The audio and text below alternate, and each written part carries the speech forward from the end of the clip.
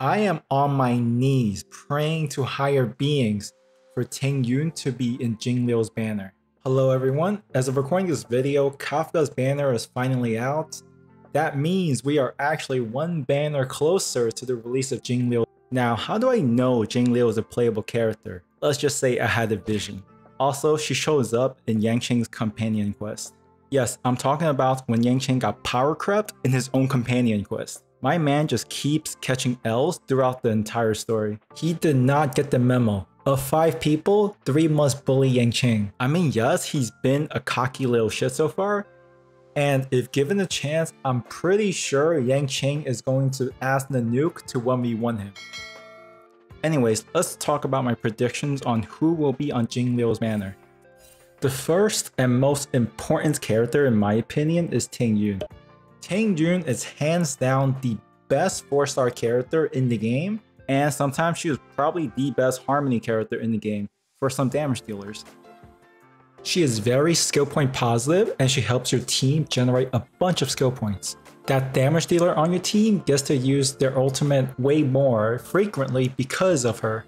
She gives attack stat boost and damage percent boost. Most importantly, she is just so aesthetically pleasing.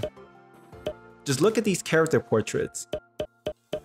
If you find several people who have never played Honkai before and ask them, hey, which one of these is the imposter 5-star based on these portraits?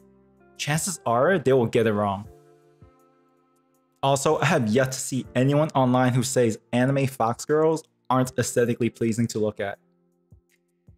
As for the second character that I want on Jingliu's banner, it has to be Pela. I know, some of you may have an E12 Pela by now, but hear me out. Pela is the best general usage Nihility defense threat character in the game. With E4 Pela, you are basically stripping enemy bosses completely naked. Your DPS is going to be slapping those bosses for maximum damage. And she can dispel buffs from enemy units. Do these enemies look familiar? Yeah, Pela turns them into a sandbag. As for the third character that I want, it doesn't actually matter. Like, the third spot could even be Hook. As long as we get Tingyun and Pela, I'll be happy. If I have to make a pick, it would probably be Asta. She's a great harmony character, but she's definitely a step below Bronya and Tingyun. Just having Tingyun and Pela on the same banner instantly make it the best banner with the highest value.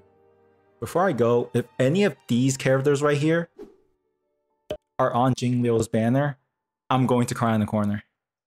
So Hoyoverse, I beg you, please make Jingliu's banner great. Thanks for watching. If you disagree with anything I have just said, feel free to let me know in the comments below.